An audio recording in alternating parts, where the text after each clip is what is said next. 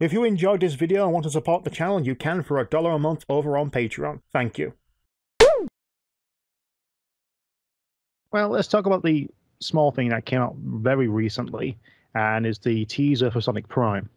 It may be small, but there's a lot going on with this. That's for certain. Very. Yeah. Yeah, it kind of looks like a source filmmaker animation. I was wondering if you were going to head into that already. I was wondering. It's the first thing you see. It's like, it's not, what's the word? Fidelity? It's not fidelity. It's not that high detailed look like we had with Unleashed or 06. You know, like Blur Studio quality. Yeah, I mean, I will say this. The thing is, obviously, having seen it, it's like my only real issue is the backdrop that makes it more source filmmaker thing. And again, it's like you compare this, for instance, like with TV Boom, like when they first showed that off, like the first, what was it, like 3 minutes of that? Again, it was astonishing. It just really looked beautifully done. The irony, of course, is that the rest of the episode and the rest of the series was never up to that quality. Honestly, I always feel like that was like the in-house pitch they made for the series, and then they got the green light, and it's like, oh, now we're gonna make the show now, but we can't keep it at that high quality. And again, if you compare the two, it's like there's a big difference in just the lighting terms. Like the environments just don't have. It's like they just ported over like the geometry from Generations, but they haven't got the lighting sorted out for it. But the animation itself, I will say, is very, even in the small clip we got, it's very snappy. Like Sonic does a lot of. Oh yeah, it's very What's the fluid? I'm forgetting words. I'm forgetting words today. Yeah. Fluid. I will say it's not as fluid as, say, Boom was. I will say, like, again, if you go back to like the first few episodes, if you Boom was bouncy. Boom was very this is the thing. It's like if you go back to the first like 9 or so episodes of the first series, it's like it's still pretty. The characters are consistent. They're not as flowy as it. And when halfway through it into series 2, they're very flowy. They're very bouncy and all that stuff. This is, like I said, what we got with Prime is more snappy, going from pose to pose very quickly, but it's got that nice, squash and stretch feel to it, which is something people have been wanting to see particularly with modern Sonic, which is the other thing. It's like, yeah, they're just stuck with regular Sonic for this show. Yeah, which is odd considering what the actual God, I cannot remember words today. What is wrong with me? Concept art we saw last year. Yeah, I mean, like, it showed a slightly different Sonic. Like, it was mostly the same Sonic, but different shoes and gloves. Yeah, the glove. Yeah, I mean, presumably that's for the rest of the series. This is, for all we know, this is either a teaser for the series or just like a clip from the first half of the very first episode. Who knows? Yeah, and getting back to the animation as well, it's like one thing people have pointed out is his gloves are different. They're so slightly. It's not like big Mickey Mouse. Like, here's the long and here's like a bulbous fingertip. Like, yeah, it's like a bit more like actual gloves. There's even a seam on the outside of them. Like, we haven't seen that since Sonic Riders. Ah, okay, yeah. I mean, again, it's like presumably they built their own model for the show. I mean, it is modern. It is modern Sonic Adventure. Sonic we're not going to go down that route, but basically, it's Sonic who he's been for the last couple of years. It's basically that in animated form. And I know people have often said this, like, oh, why they just redesign the characters? Like, well, they tried to Boom, and you all had a bitch fit over it. Do you think they're ever going to do that again? But at least it shows like you can make it work. And the argument has been, particularly with the games, is like, I don't think there's anything wrong with the design of the characters. It's just the animation rigs, the way they're set up to animate, is the problem. Has been the issue for it. Particularly, like, I remember someone from Sumi Digital years ago, can't remember his name, but when they were doing All Stars Racing, they say the problem with them is that they're not the easiest characters to animate, because again, it's like the way they're built, the models themselves, is like you can't cheat a lot of stuff. You can't do a lot of like squash or stretch or something, or it will look inconsistent. So again, it's been an issue for other people working with these characters for over the years. But what we've seen with this from the little tiny bit, it's like it is possible, it can be done, and it looks all right for the most part, like I say. Yeah, there's a animator on Twitter I've been recently following, and he did a lot of he did a whole series of videos of a snowball fight. Okay. And there was plenty of squash and stretch, like no hesitation or even difficulty, it seems to be animating the characters. Yeah. And like I said, I think that's what they're going to go with this series. I mean, we still have to see the rest of it. The only other bit we've got was Sonic doing a figure eight, which I will admit, it's funny to see that in 3D. I know, like, I think Lost World did it as a running, they had to that in the game. And even the Sonic movie had it as a toy. So it is kind of weird to see that running style in full 3D for me. It's not bad, but it's just surreal to me. Yeah, I get what you mean. Yeah. I think even then, like Sonic Episode 2 did kind of a similar thing. Yeah. Well, Sonic 4 2, I mean, well, it was a ball really, but still. Yeah. Yeah, but either way, it's like, yeah, I mean, already we've got literally under a few seconds, and there's still a lot more left to talk about with this damn thing. Yeah, but any and all information of Sonic is basically means we've got a 2,000-word essay of saying why it is or isn't bad. Yeah, I mean, again, as ever, I keep saying this with every Sonic cartoon. I'm going to in this as open-minded as I can because every one of them has been a different beast anyway. So I'm going to go into this with, pretty much no expectations, just to see what the hell this thing is going to be like at the end of the day. Yeah, and to all the naysayers out there, yeah, maybe we'll get a second season. Who knows? I mean, Netflix is kind of finicky on what shows get a second season. Yeah, there's been put this in a bit of a time capsule. Again, there's been the whole thing of they laid off a bunch of projects, but again, a lot of them have been still coming out, so that's been going on. Who knows? Again, it's a 24 episode run, so presumably they want to make this one whole story arc from beginning to end. And if it does well, maybe there'll be more. If it doesn't, who knows? I can only hope on one thing, and that's better than a Cuphead show. Ooh, that's contentious. Hey, it sucked. Oh boy! It's a Cuphead show. That was terrible. Oh, I mean, Like, it is funny considering I like the ambition. I like the trying to look at like an old timey stuff. Mm-hmm. But the story, the characterizations, some of the voices, no, it's just no. And the overall arc of the devil owns your soul, that only gets brought up in like 3 episodes. Yeah, I mean, again, funny enough, this is part. Again, this clip here was part of the whole like Netflix animation run that they did. So, oh yeah, the next half of Cuphead is coming out soon as well. I mean, quick tangent here. Is I saw the show and it's one of those only things like I want to like it. As you said, there's a lot of things I like about it, but I'm not. I don't feel I'm not laughing with it as much as I want to. There's a few bits and bobs that I like. I like when they do, they have model sequences and 2D animation together. That's always fun. There's one or two gags that are kind of fun, but I don't know. There's just something about it that isn't grabbing me too much, and I don't know. Again, it's a fault with the show that I can't really put my finger on. Other than just say I'm not enjoying this as much as I should, and I feel like a monster for saying that in some ways. Yeah, like I don't think the fact is also technically a video game adaptation. It's just Cuphead.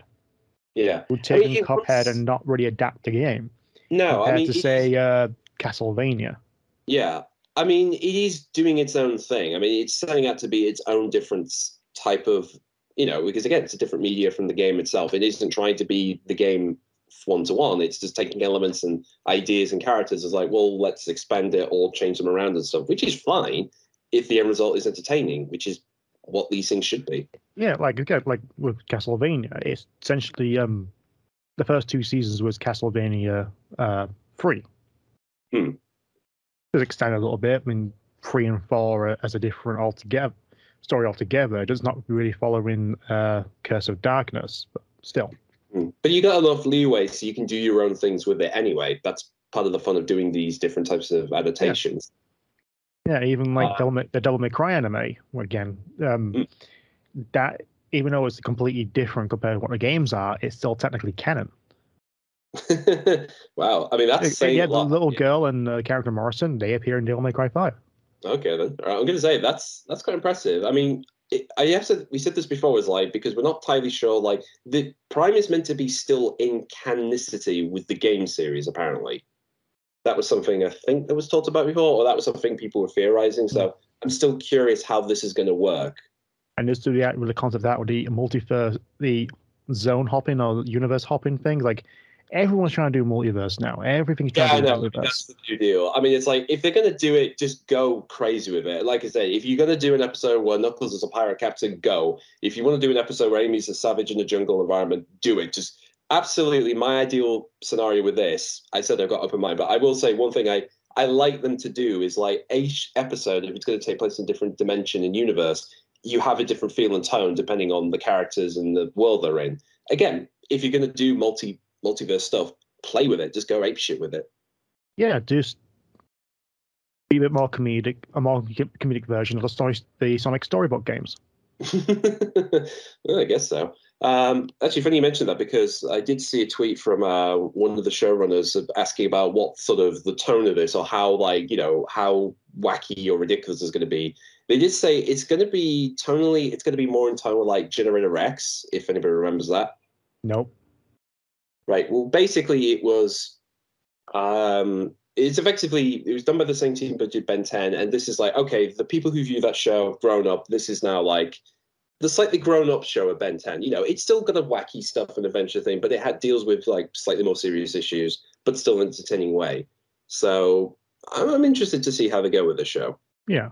Because I know there was a thing about it's a Y7, which is, I think, like UK wise, that's like a U on our end, at least. I think.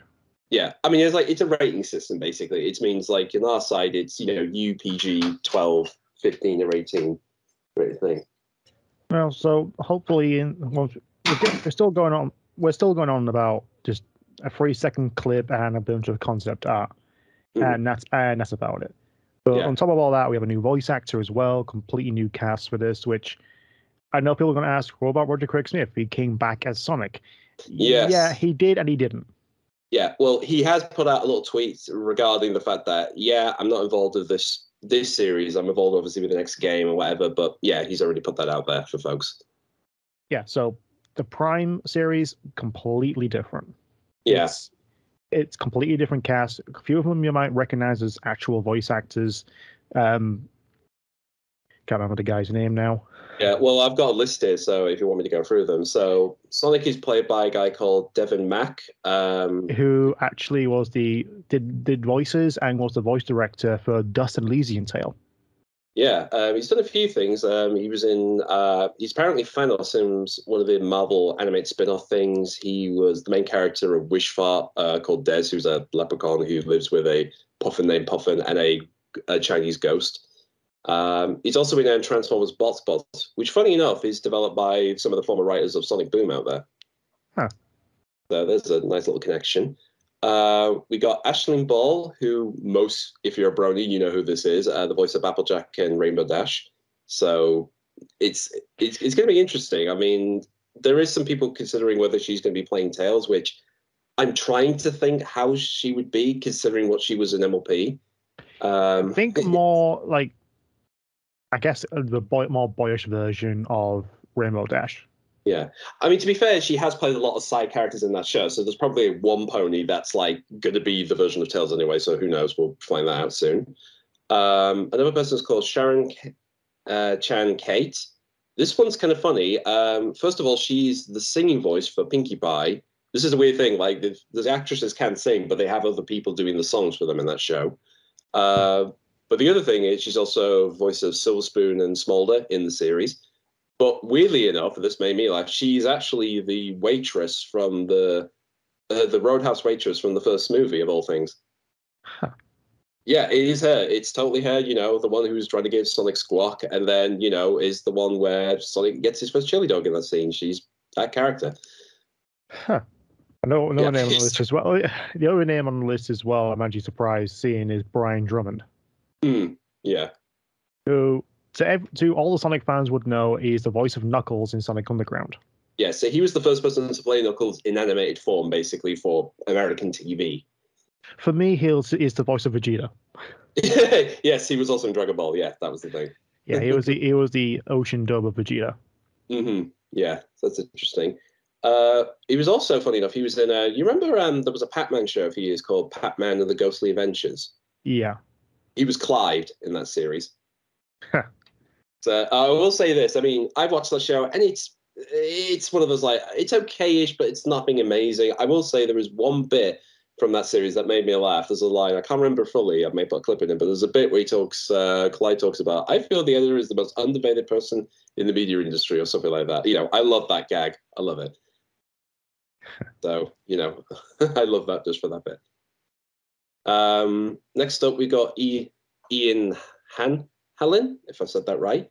Again, another MLP person. He played Sunburst in the series. He was also Red in one of the Angry Birds spin-off shows. And apparently was also Thor and Ant-Man in Lego Marvel's animated spin-off thing. Yeah. Thank you. Yeah, Thank so, you. yeah. We should mention here is that one thing you should know about all these actors is in half of them have been in My Little Pony, but also they're all Canadian, seeing how the show is made in Canada, of all things.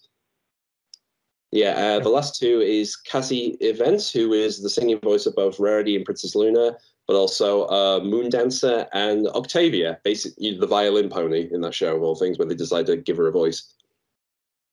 When they give her a voice. Yeah, when they give her a voice, yeah. I mean, there was a long time where she didn't say a thing, and then they finally give her a voice in the 100th episode.